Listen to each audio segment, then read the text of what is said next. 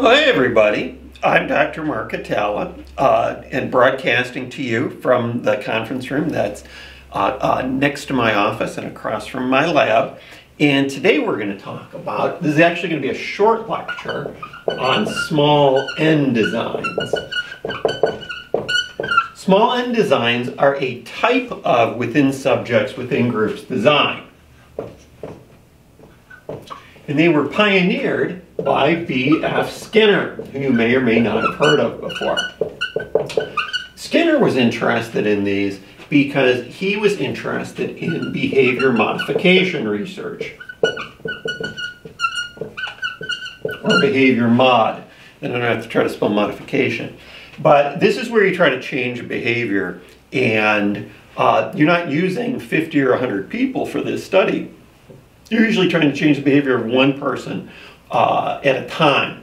And so he initially had problems getting published, actually. That's one of the reasons he had to create his own journals. Because he didn't have the ends that people wanted to see for statistical work, so he kind of had to start making up his own types of statistics for this stuff too. What would be an example of a small n design? Well, the simplest type of small n design is what's called an ABA design. Okay? And let's say we're using this as a behavior modification study with a child who is in the autism spectrum, and let's say they're doing self-destructive behaviors, like they're biting themselves. Let's just go with that. They're biting themselves, doing self-stimulation. What the A condition is the baseline condition. So we want some estimate of how many times an hour, let's say, that they're biting themselves.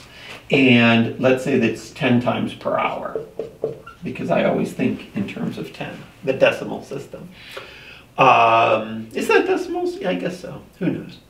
What B is the introduction of the independent variable. And this is essentially the treatment, whatever it is that you think might be effective. And a common thing that's used with children in the autism spectrum is distraction. So the person who's working with them, when they see this self-destructive behavior, they distract them with a toy, or trying to get them to work on something else, or, yeah, I mean, there's a lot of different types of distraction that you could do. And then we measure how often the behavior of interest is occurring, and let's say we're able to drop it down to 0 times per hour. So we're able to have it where they're not biting themselves at all. The last A here is a return to the baseline.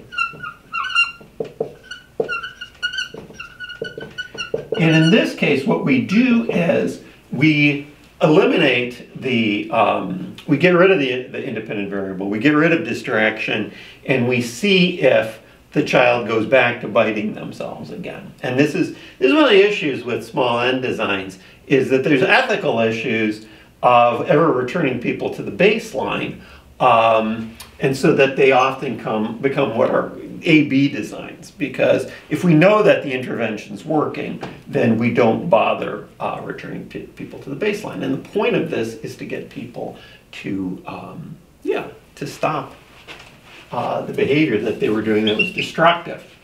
A type of, or another example of ABA designs are what are called natural treatments. Okay.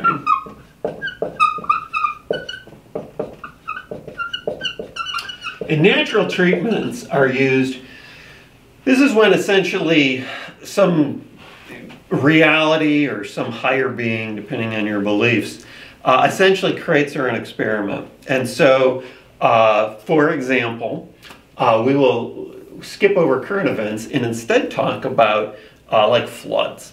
Okay, floods tend to be very traumatic for people because everything gets destroyed, and you can't move back into your house because it gets into the drywall, and so you have to rip out all that stuff too. So you could look at utilization rates of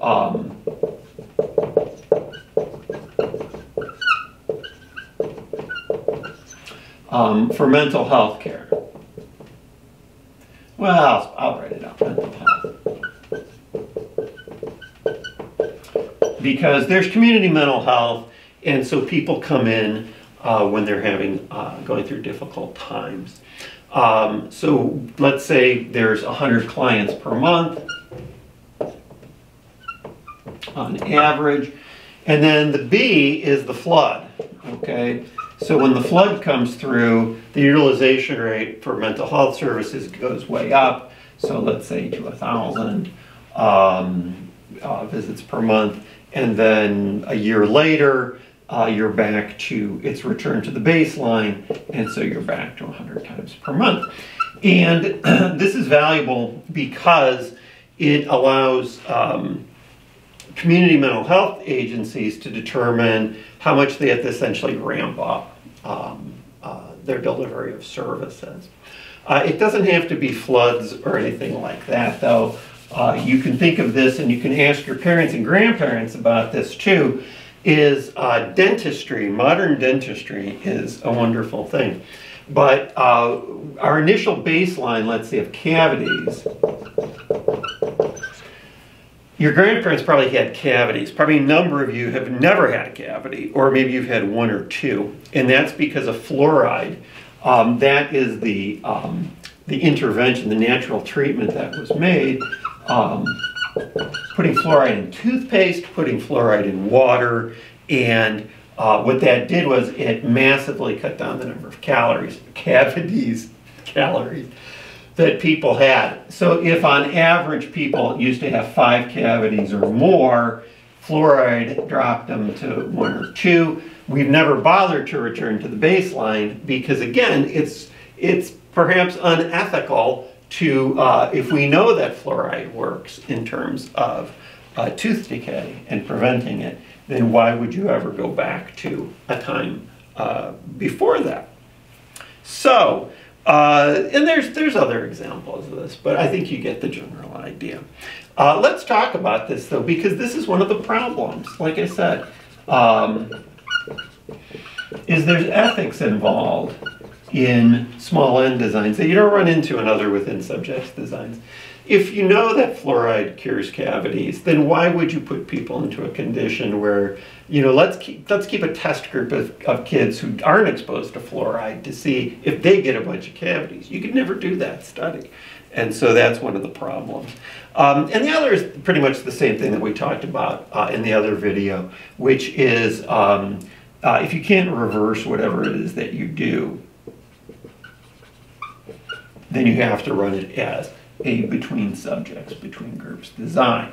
So, you know, well, I'd go back to the lobotomy issue again too. So, yeah, that would be a treatment that you could do, but you can't return people to the baseline at that point. So small N designs, powerful in behavior modification, which is an interesting class that you might take too, but pretty limited in the number of applications in terms of experimental design. So that's what I want to talk about for today. I hope you're having a great day wherever you are, and I'll talk to you again soon.